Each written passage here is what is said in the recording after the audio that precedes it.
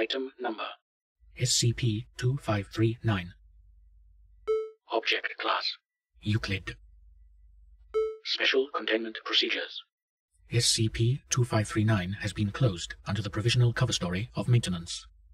Foundation security personnel have been assigned to monitor and intercept civilians attempting to access SCP-2539.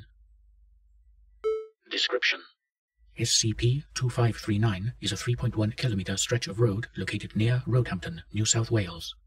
Individuals who attempt to traverse SCP-2539 in a motor vehicle will disappear after having travelled 500 meters, and later reappear at the other end of SCP-2539 between 7 and 8 hours later.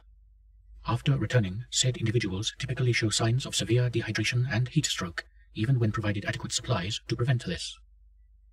Those affected by SCP-2539's primary anomaly report having travelled down SCP-2539 for the full duration of their disappearance. All reports involve them stopping for a figure named Miriam Wells. Descriptions of its appearance match that of Highway Patrol Officer Miriam Wells, who disappeared in late 2009 on a routine patrol. She is usually described as wearing civilian clothes and attempting to ask subjects for directions.